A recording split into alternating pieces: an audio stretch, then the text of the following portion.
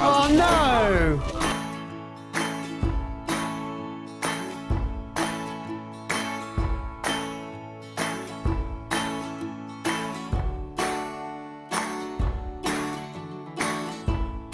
Mate, this game is unforgiving, but also very appealing to me.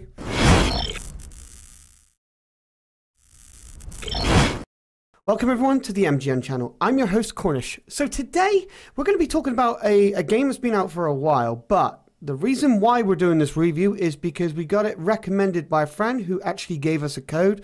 So I spent a good time and effort seeing what the game's like, and you know what? It's really, really good. And I can't believe I haven't seen this game. So let's talk about The Flame in the Flood.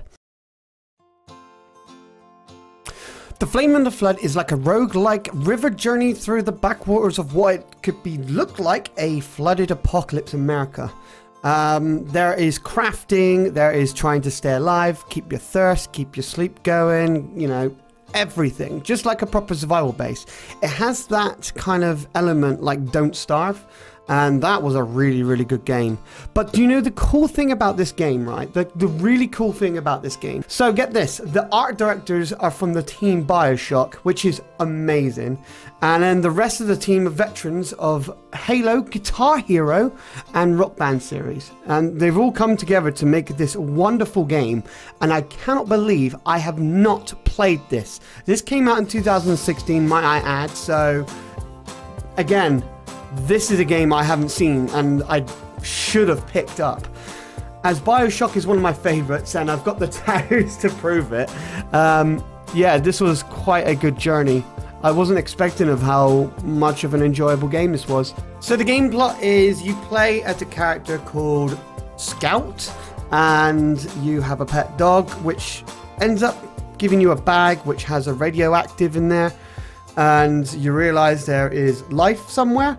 So you need to travel down these river rafts and this flooded area to get to that place. However, you have to have your survival instincts by crafting, learning to eat, watching out for poisonous things. If you get attacked, there might be a damage and you'll need to figure out a way to survive. It's pretty much a proper survival game, which is surprising from a top down.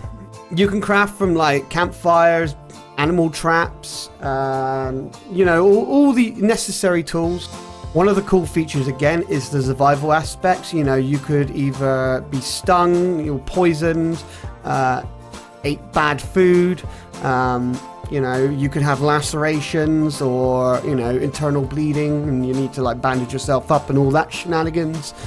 The cool thing, another cool thing which I like on this game is when you're going down the river raft, you'll see these little icons. There are different areas to explore, and when you stop by, you'll need to go and have a look and adventure to see what supplies you can get to keep yourself surviving throughout the routes. There are different icons like the forest, camp, church, heck, even like people you can talk to, which is cool. Not to mention the boat upgrades. Let's talk about that. There's a symbol which is the dock, and if you get on there, if you've got enough supplies and metal or any old wood or so, you can upgrade your boat to have more storage, have a cooking pot in there, and all sorts. Not to mention you need to survive by eating and drinking, so you need to like purify water. You've got to cook proper food or the way how to cook it. You need to sleep, so you'll need to find a landmark and hopefully there is somewhere to sleep. There are two game modes. There are the story mode, which is just like, you know, if you die you can reload back from checkpoint, or do what I do, which is a hardcore man myself, survival mode, which is permanent death. And I gotta say, I prefer the permanent death on this because it's a challenge to get to there, and if you don't get to there then you're like damn, and it gives you like a record of how long you are and how long you've traveled. There is an endless mode, but I believe you can do that now. The game is really, really good. There is some flaws to it though. I have no idea how to attack animals. That's a thing. I think you've got to get like a bow and arrow. Bow and arrow is a pain in the bum to get, but I think once you get that, you can absolutely defend yourself, which is cool.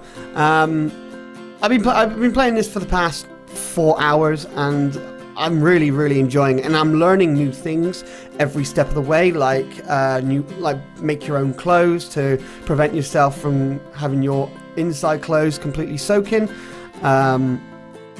If you've been hurt really badly, your character will start walking slowly. All the good necessary things.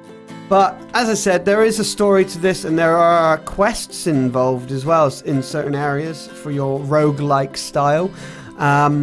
However, make sure you stop every single place and try not to crash in anything on the river raft or when you're rafting down, because you can damage your boat. But you can repair it. However, that is a risk you're willing to take, or you can upgrade it. It's entirely up to you. But the game is so good. The music. So now to another thing. The music is absolutely incredible. I love it. I really do. The whole banjo music is amazing, and very country folk, I'll tell you that. It goes really well with the game, and the art style is, of course, it's lovely. I quite like the art style. I like the whole little icon where your character starts to, I guess, I wouldn't say decay, but bleed and look like it's not happy. You do have your crafting sets, and you will learn as you keep going further and further. Not to mention the items. You can store stuff in your boat, but yeah, you'll need to upgrade your boat in order to have more storage. You can give it to your dog, and you can give it to yourself. That's pretty much that. The dog itself can sense danger, supplies, so if you hear it barking, you'll know he's watching out for you at all times. You don't need to feed the dog, you don't need to do anything, you just got to focus on yourself, from what I've seen in the game. And the game for itself, the price tag is actually really good. It's decent. It's £14.99, so I'm guessing $20 in the US, but for what it's worth, it is really good. And no matter how many times you get back in the game, it's always different. Random procedural areas as well, let alone the rafts. And yeah, I would pick it up if I was you. And that is my little review of The Flame and the Flood. It is such a good game. Check it out. And we'll be bringing some more awesome content. We have a new Discord channel. Now, our new Discord channel is nice and fresh, and it's there to help everyone, as well as making new friends. We're going to put that down in the description now. We've also got a new Twitter page. Big shout out to Luke and one of the team members for creating that. He's going to be actively posting stuff up, and so far he's doing a fantastic job. Man, we got it all new. We got the Discord, we got the Twitter, and we hope to see you on the new Discord, and also follow us on Twitter. I'll catch you guys soon. You take care and have a wonderful day.